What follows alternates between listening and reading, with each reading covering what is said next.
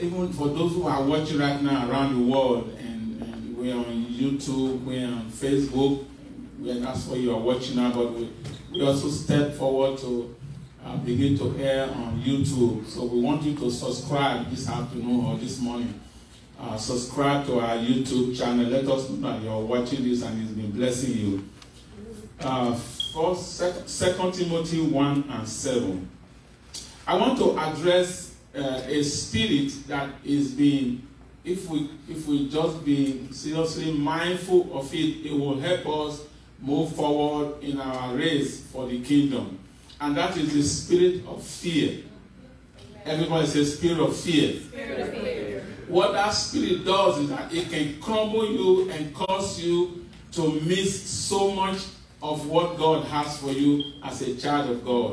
Amen. So we have to watch that spirit. Verse 7. Let me start from verse 6. So it will make sense to you what the scripture is saying. It says, for this reason, I remind you to fan into flame the gift of God, which is in you through the laying on of my hands. Verse 7. For the Spirit of God, for the Spirit God gave us does not make us timid or fearful, but gives us power, love, and self-discipline. Those are the three spirits God gave us. Verse 6, Paul was addressing Timothy as a young preacher. He said, I want you to know that, he said, verse 6, he said, for this reason I remind you to fan into flame. What to fan into flame means to stir up your gift. Everybody have giftings that God is asking us to stir up today. If you never use your gift, it will die in you. And you go to the grave without using those gifts. So that's why it's paramount that we must stir up, we must activate it. How do you activate the gift in you? By using it. If I stop preaching, that gift will not be activated. And I will die without using, and I will feel so sorry for myself if I do not use that gift that God has given to me. Can the church say amen? Amen. So it is very important that we must stir up. He said, I want you to stir up that gift when I lay hands on you. There's something about laying hands on somebody and people get anointed. Verse 7, it says, for the Spirit God gave us is not a spirit to fear. God doesn't want you to be afraid.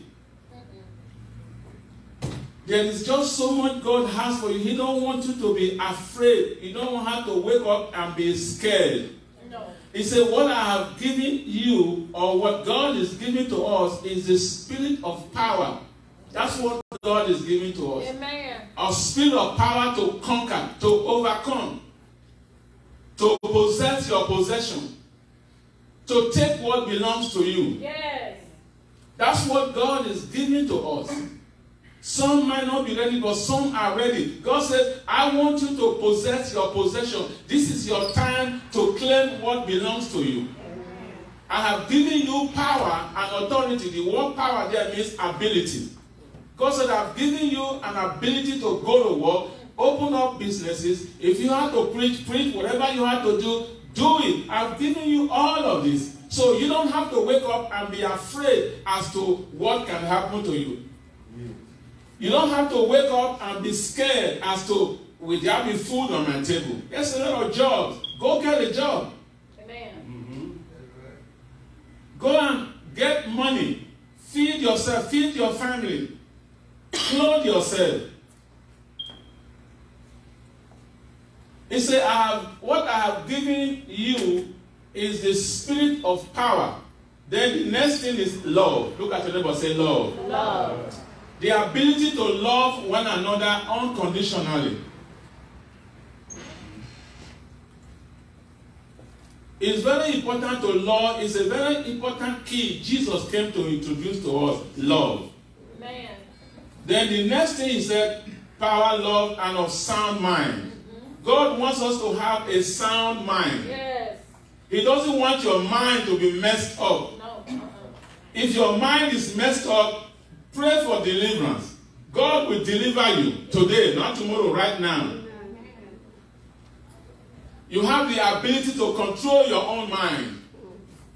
There is no evil spirit that has the power to control your mind but God. He said, I have given you this power to control yourself, to be self-controlled. I want you to know who you are or whose you are. I have given you power and authority. Not the spirit to be as afraid. To be fearful means to lack faith. People who are constantly afraid of the unknown. Afraid of, I don't know what's going to happen tomorrow. I don't know if I'm going to live or not. You will live.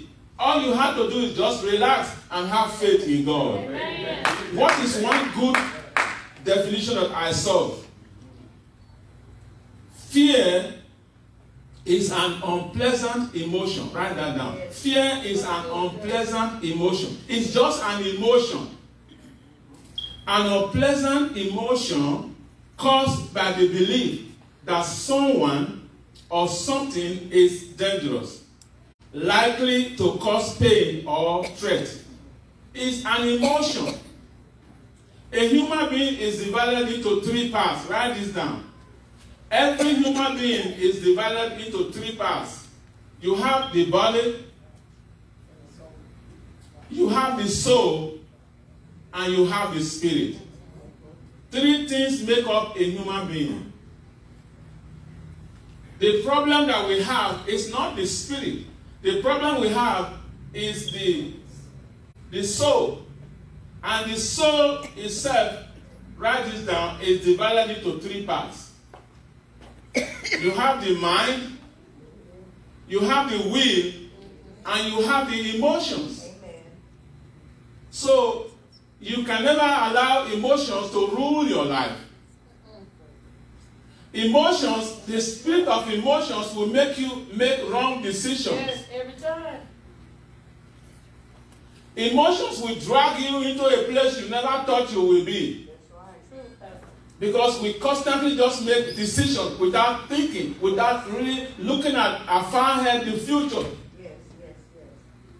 God doesn't want us to just make an immediate decision and just take off without thinking. You have to think. Look at the neighbor and say, think. Think. Ask the Holy Spirit, is this what you want me to do? Emotions. So people are scared, are afraid, because they are emotionally carried away. That's why they are afraid. It's a spirit that must be killed and destroyed and sent into the pit of hell today. In Jesus' name. Amen.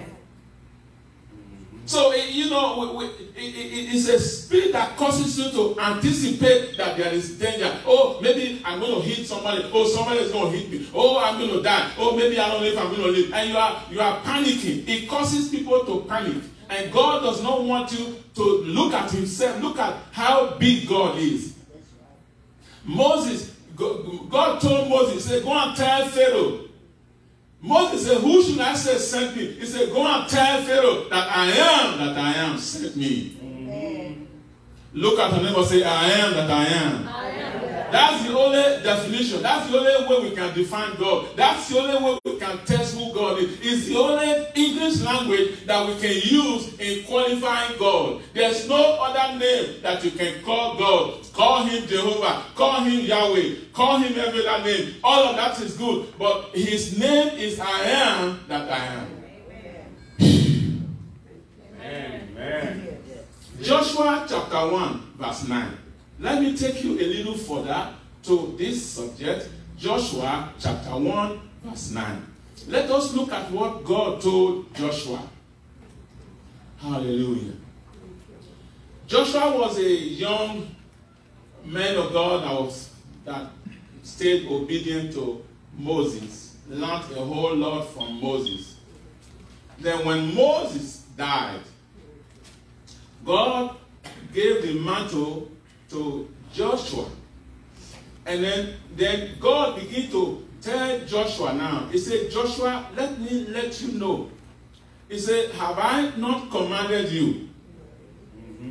Be strong and courageous. Do not be afraid. Do not be discouraged. For the Lord your God will be with you forever, or wherever you go. Yes. That's what God told Joshua. He said, have I not commanded you? Joshua is no longer alive. Moses is no longer alive. Who does this commandment pass to us? We are this last generation that are going to be receiving what God has spoken to our forefathers. So God is telling you today, he said, I have commanded, have I not commanded you? Be strong. God does not like weak people. You can never achieve anything if you're weak. If a man is weak, if a woman is weak, you can never possess what God said is yours. Christian race is like going to war front. You can never go to the war with your gun and you're playing around like, today I don't know if I'm going to go, if I'm not going to go. We are fearful. No, God wants you to be strong. Look at your neighbor and say, be strong. Be strong. Be strong. And do not be discouraged. He said, be courageous. Yes. Be encouraged. Yes. God always wants you to be encouraged. Be encouraged. He said, be encouraged. Be encouraged. Be a courageous person. Yes.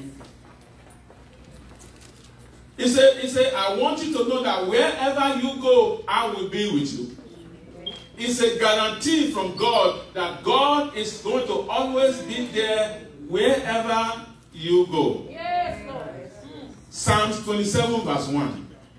Let me move a little further.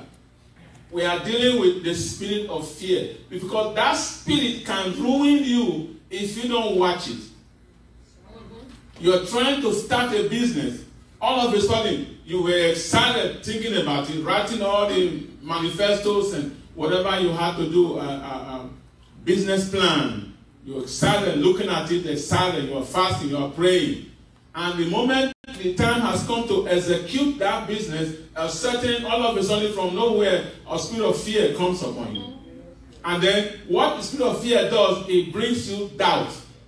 It makes you to start doubting what you are trying to do. Number two, it makes you to start doubting yourself, whether you can really do it or not. Then you start calling friends to find out, should I or should I not? Guess what? A lot of friends don't want to see you succeed.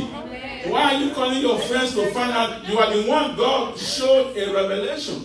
He showed it to you. Why you want to call? Why you want to call friends? You know they don't want you to do it. You know they jealous you. They don't want you to do it. Why are you calling them? All you have to do is stick with God, who gave you the revelation. Go ahead and carry it out. You will succeed, even if you fail. And if you fail, if that area does not favor you, there are thousands and millions of areas where you can succeed in business. Amen. Shout hallelujah. Hallelujah. Psalm 27, verse 1. It said, the Lord is my light and my salvation. Whom shall I fear? The word Lord there in the Hebrew means sovereign. The Lord, the sovereign Lord, is my light. So everywhere you go daily, remember that. He follows you. He provides you light. Even when you are walking in the dark, he represents light in front of you to make sure that you are not consumed or destroyed by the enemy. The Lord is my light and my salvation. Whom shall I fear? The Lord is my salvation. He gave me salvation. He guarantees me eternal life. Yes. That's the word salvation. He freed me from all my sins. Let's go a little further. Psalm 23 from verse 1. Amen. The spirit of fear. It started by saying, Psalm 23, if you're there, Psalm 23. It said, the Lord is my shepherd. I shall lack nothing. The Lord is my shepherd. I shall not want. He maketh me to lie down in green pastures. He leads me beside the still waters.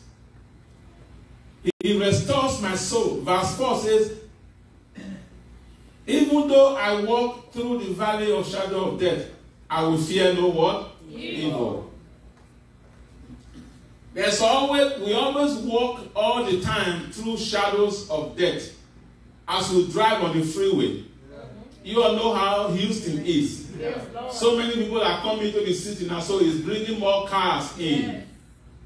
But God is saying that even though you are in the midst of traffic, Yes. or your airplane is wobbling in the air, I want you to know that I'm with you always. Always. I have guaranteed you as my children that I will be with you. I will never leave you until the end of the age. So it's a guarantee from Psalms 23. Because the Lord is our leader. Yes. He's our shepherd. Yes. He shepherds me 24 hours. He leads me beside the still waters. But verse 4 is where I was really going.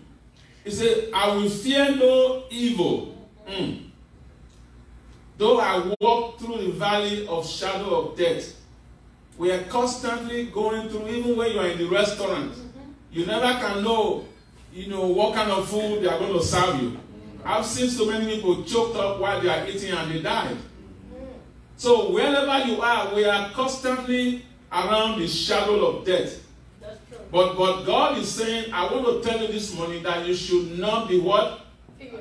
Afraid. Let's go to Psalms 34, 4 through 8. Psalms 34, 4 through the 8. Psalms 34.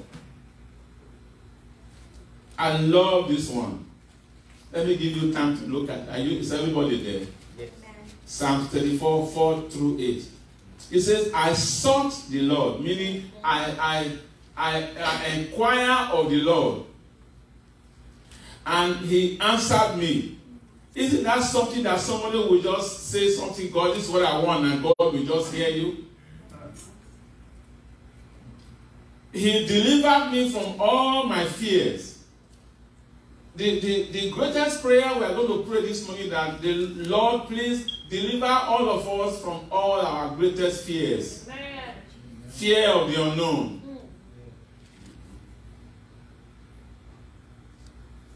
Verse 5. Those who looked at him are radiant. Their faces are never covered with shame. When you put your faith in God, Psalms 121 says, I will lift up my eyes to the hills from whence cometh my help. My help comes from God who made the heavens and the earth. It seems like the psalmist, when he was praying to God, he was looking up.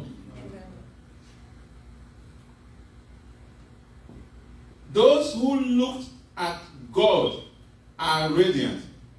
When you submit your life to God or Jesus, and you allow the Holy Spirit to be your God, he causes you to illuminate. Illumination. He put his everlasting light on you, wherever you are. Yes. Thank you, Jesus. And he makes sure that he will never allow you to be put to shame. Amen. Verse 6. He said, this poor man called, and the Lord heard him, and he saved him out of all his troubles. The word poor there is not representing that a person who don't have anything. It's talking about people who are struggling in the kingdom. People who are trying to get up and know more about who Jesus is. So So Jesus has the power to reach out to those type of people as well. Those, or it could be even destitute, those that are rejected, the homeless, or those who just got born again, or those who are trying to get born again. All of that is inclusive of the word poor. This poor man cried out to God. It doesn't matter what your name is called, or your nationality, or your economical class. Amen. God hears the cries of everybody. Yes. You may think that you'll be so far away from God, or you'll be so backward, or like things have been so backward for you. But I want you to know that God does not look at you the way you see yourself. No. He has the power to give you everything that you never even asked for. Amen. We are in Psalm 34, 4 through 8. Thank you, Lord Jesus. He said, this poor man called, and the Lord heard him, and he saved him out of all his troubles. Number 7, verse 7. He said, the angel of the Lord encamps around those who fear him, and he delivers them. That is Psalm 34, verse 7.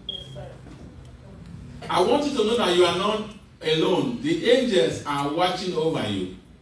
The angels always encamp around us, meaning the angels always surround us everywhere, wherever we are. There is no 1 minute that, or 1 second of your life that the angel is not released to watch over you. Number 8, he said, now taste and see. He said, I want you to taste and see that the Lord is good. Blessed is the one who takes refuge in him. He said, I want you to taste. You know how to taste food. You know how you taste food. And you say, oh, this is really, really, this is tasteful. It has, no, I love the taste of this food. He said, now, I want you to taste who God is. Yes. Taste of the goodness of him. Yes. Taste of his power. Yes. Taste of his glory. Glory. Taste of his authentic oil. Yes. Taste of his creativity. Yes. Taste of who he is. Yes. Verse 8. He said, I want you to taste and see that the Lord is what? Good. Everywhere you go, God is always good. It doesn't matter if you're just fired from your job, God is good. Because if you're fired from your job, he'll give you another. No matter what happens to you, God is always there to fix it. He'll give you something that is much better. Some of you are in a job and God said, well, you know what? As long as you stick with this job, you might not go to where I'm taking you. He allows you to lose it. So he can create opportunity for you to get another one. Amen. Or he might look at you. You know, I just came back from Little Rock, Arkansas, and there's this lady. She was a supervisor in the state job for 28 years. And we were eating Chinese food. You know, I look at her and I say, oh my God, I shook my head. He said, well, I said, well, 28 years, you work? I said, he said, yeah. And she had hard time resigning. If you never, how can you work all your life for somebody else? I don't understand that. It is the spirit of fear that grips people. That if they, I'm not saying go quit your job, but there's how many years you can be a slave to somebody. If you never step out in faith and start your own, you never know that you can make it. It could be really complicated for 2 years. You might not get a profit. You might not be able to buy all the necessary clothes you're supposed to buy. Might not be able to get all you needed to do, but you stick with it. But eventually, you can make it.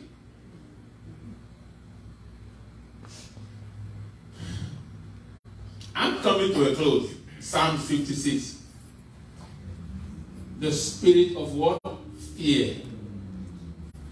Never you let that spirit spirit hold you in moving forward. That spirit can hold you from moving forward.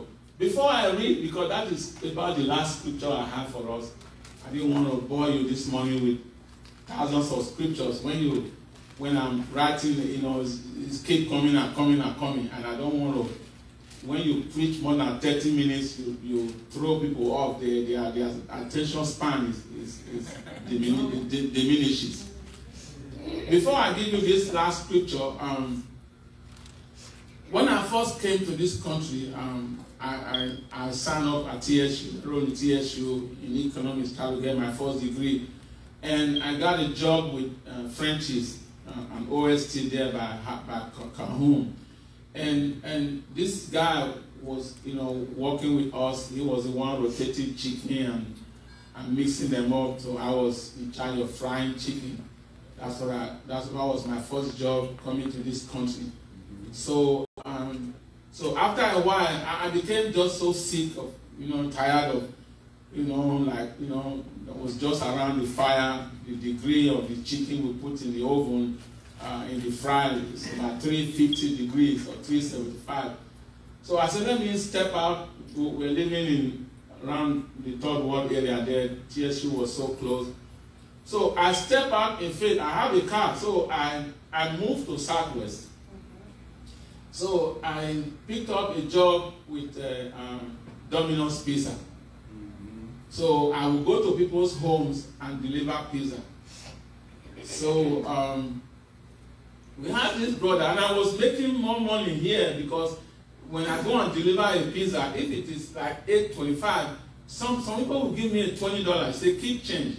So at the end of the day, I go home with $50, sometimes $70, sometimes $80, sometimes $100, or sometimes more.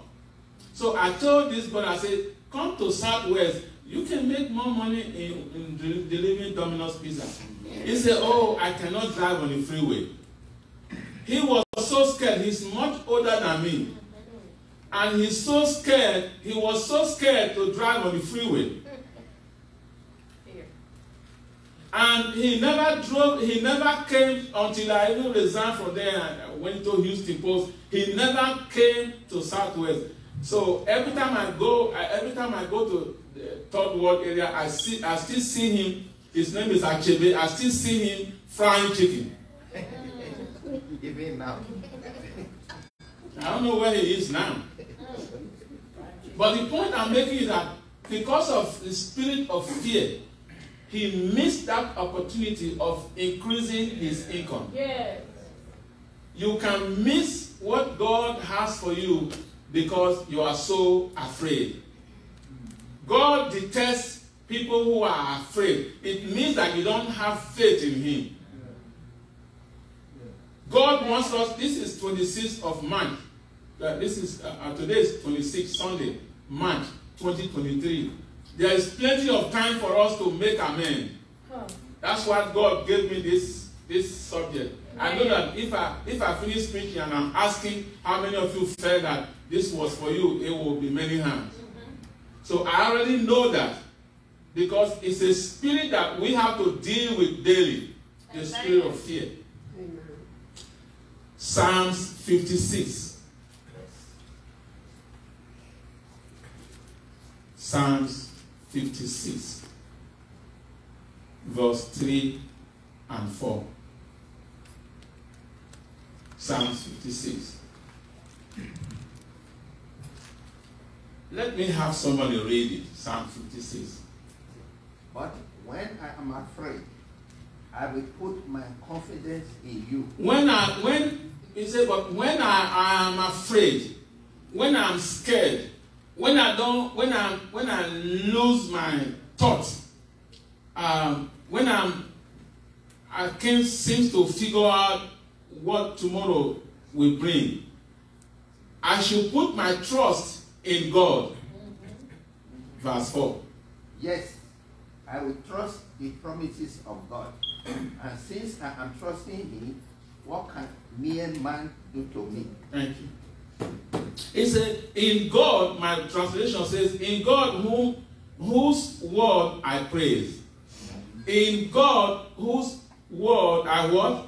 Praise. In God I trust.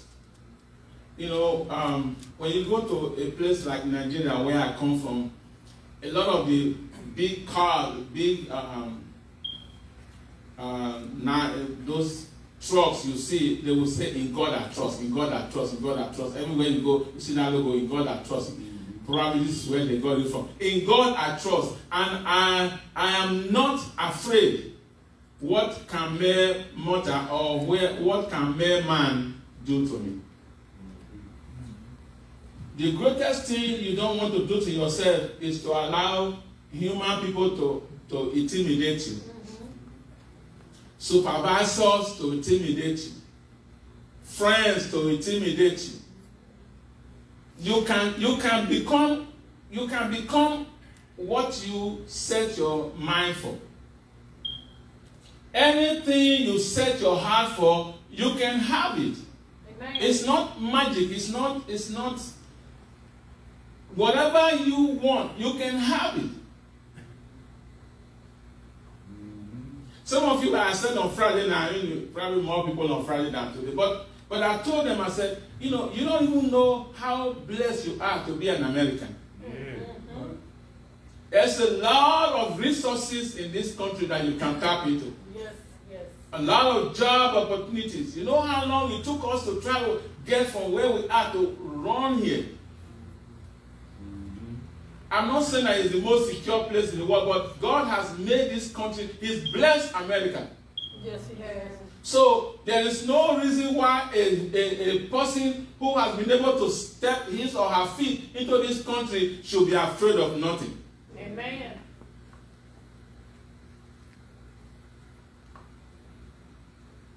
Psalm 46, 1 through 3. Let me close with this. And we have to read it. Because, you know, today I want to close on time today. Psalms 46, 1 through 3. Let me give you a chance to open your scriptures. Psalms 46, 1 through 3. Are you there? Amen. It says, God is my refuge. Meaning, God is my protector. God is my refuge and strength. Mm-hmm. He gives me strength when I'm weak. Mm-hmm. When I'm poor, He makes me rich. A very present help in trouble. Always remember that. God is a very present help when we are troubled. It seems like we are constantly troubled. Why? Because man is insatiable. Man is always in want of something. You have 10 cars and you see somebody who has a Rolls Royce, you want a Rolls Royce. And the next time another friend has a jet, you say, oh, I wish I could have a jet. When you have one jet and you see somebody who has 5, you say, oh, I wish I have another second jet. So man is built with the spirit of insatiability. Meaning that no matter what you have, the tendency is there to want to have more. He said, but so because of that, we run into a lot of trouble, and the things we cannot get, and we try to get them, we can't get them, then we become troubled. And that's what we call greed. Look at the name and say greed. Therefore, we will not fear, though the earth give way. You can be in the middle of earthquake. Though mountains be moved into the heart of the sea. There was one time, there was a hurricane here. We were in the other place here, and people's cars were sweeping on water. Mm-hmm. I don't even know where I was, but one of my friends came from Fresno, James Riley, and was trying to come to the church, but the car they were driving was on top of the water. But God saved those people. But even in the middle of that type of catastrophe, God said, relax, but I will take care of you. I will be with you. Yes. It's a guarantee. It's a guarantee. Yes. That is the highest guarantee. Man can guarantee you. The Supervisor will guarantee you. Government will guarantee you. But their guarantee, I'm not saying that they didn't mean it, but because they are humans, They can let you down. their guarantee will not last for a long That's time. it. But if you stick with God enough, He will take care of you. Yes. Though, He said, though it waters roar and foam, though the mountains tremble at His swelling.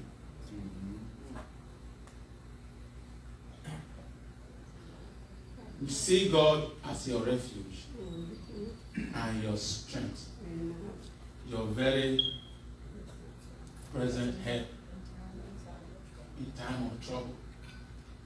Never you let the spirit of fear from today grip you so much that you lose your concentration.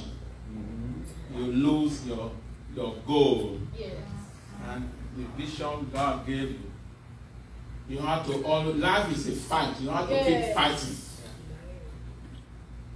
The day you stop fighting is the day you die. I mean, if God wants to take me home, He can.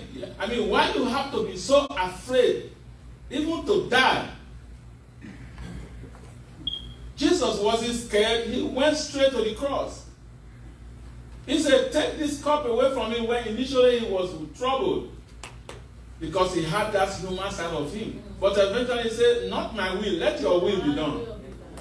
And all of a sudden, Thomas Didymus went and kissed him. And the people saw him, and Judas Iscariot went to go and kiss him, and he was arrested. He suffered on the cross. Yes, he did. They put that thorn on him, put that old rugged cross on him. I was in Jerusalem looking at the healing places he had to go through, stony places he had to go through, barefooted, bleeding all over his body. But he was consistent. He stayed. Yeah. He could have caused those John chapter 18 verse 36. Let me close with that. If you see, read it to us. I really want to make sure that I'm giving you that right scripture. John chapter 18 verse 36. Jesus could have just waved his hand. He has the power to have waved his hand and just kill all of those people, but he didn't do that. Let us see what he said here as I close. John chapter 18 verse 36. Then Jesus answered, I am not an earthly king. Mm-hmm. If I were, my followers would have fought when I was arrested by the Jewish leader. Mm-hmm. Other translation my kingdom is not of the world. Mm-hmm. He says, my kingdom is what? Not of this world. They thought he came to be the ruler, to be the king. He said, no, I didn't come for this earthly kingdom. No.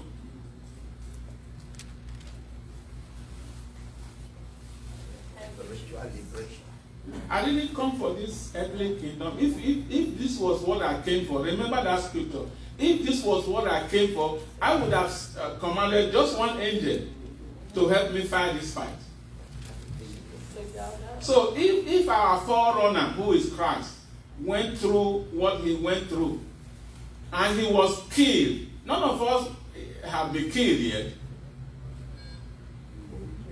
Jesus was killed, crucified, buried. They covered him with so much heavy stones, and surrounded him with a lot of hefty, very trained soldiers to make sure, because there were rumors was going on that he said he will rise the third day. We want to see how he's going to rise the third day. The rumor was rumoring that some of his disciples will come overnight and steal the body. So they surrounded him with so many soldiers. But when it was time for God, for Jesus to resurrect on the third day, I want to say to you, lift your hands up. I want to say to you this morning that whatever God has said is for you. When the time comes, it's only when the time has not come, then you will not see the manifestation. But if God said it, just watch it. But all you have to do is stay consistent in doing what He tells you to do. And that is one place where I have come to. I have come to that place where I know that this is what I'm called to do. And I'm determined and I'm made up my mind that this is what I'm going to do until I die. When it was time for Him to resurrect, God sent an angel from heaven. And the angel came and rolled away the stone. He didn't have to do anything. And I want to say to you that when it's time for God to do what He said He will do for you, it will not be your own personal effort. Let us all stand. Now I want you to talk to God for yourself. That spirit of fear, that ravages people's lives and causes people's lives to be stunted, and causes people to miss so much of what God has for them. Open your mouth. Now it's time for you to talk. Come on. That from today, that spirit of fear, I don't want you. I command you to come out of my life. Open your mouth. I command you, open your mouth. Because God wants to hear you. I have given you what He gave me. So don't keep your mouth shut, because that spirit, that spirit run through everybody, including me who is preaching now. I am not completely exempt from that spirit. So every day by day, I'm asking God, open your mouth. I'm asking God to take away that fear, that spirit of fear away from me. As long as we're human, we will always have to go through that spirit of fear. Come on. Open your mouth. Come on.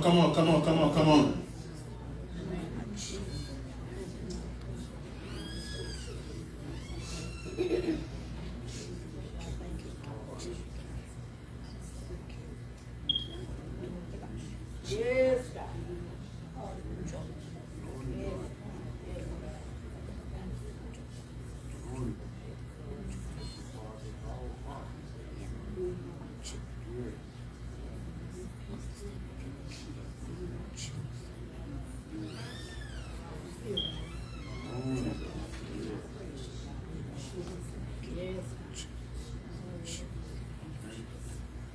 Yes.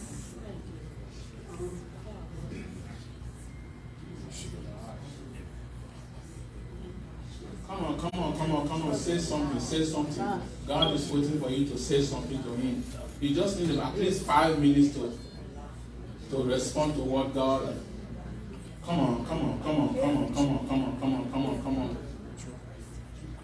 Spirit of fear. In Jesus' name, amen. Is there anybody here who felt like they need a prayer, that they need a prayer of deliverance from the spirit of fear? If you are the one, come and stand out here. Spirit of fear. Anybody who felt that word was for them. That's how people get delivered. If you never honestly say it and make sure that's what comes to. Anybody else? Spirit of fear. Anybody else who felt like, I believe that word was for me. Thank God I'm here. Anybody else? Spirit of fear. Lift your hands up. Father, in the name of Jesus, we just want to thank you right now. We magnify you because you are marvelous, because you are wonderful, because you are great. I thank you for bringing these precious children of yours for deliverance today, from the spirit of fear. God, I pray supernatural unction of the Holy Spirit to bring healing and deliverance to your people today. That whatever they have set their heart to accomplish this year, 2023, that the spirit of fear will not stop you. Yes. That you will move forward and accomplish destiny. In the name of Jesus. You will never take a decision in a hurry because you are afraid of the unknown. I pray the spirit of courage and strength. That even when you are weak, God makes you strong. When you are poor, He makes you rich. In the name of Jesus. We come against the spirit of fear. What God wants you to have is the spirit of power, love, and of sound mind. In the name that is above every name. In the name of Jesus. I pray for supernatural strength upon His precious children. Amen. I pray the blessings of God upon your life that make it rich and added no sorrow. I pray wholeness. I pray supernatural wholeness. I pray the spirit of boldness. That every gift is in you. That God placed upon your life will never be aborted. In the name of Jesus. I pray for everyone standing right now. Right now. I bind the spirit of fear. I bind death. I bind calamity. I release upon you the spirit of power, love, and of sound mind. In the name of Jesus. Thank you, Father, for honoring your word. I give you praise. In Jesus' name. Amen. You can have the children sit with you. Amen. You may be seated in the presence of the Lord.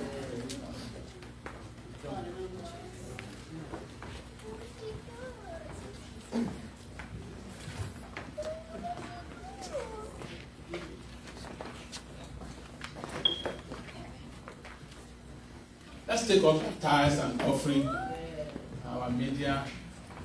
Thank you, Jesus. Yeah, call it out.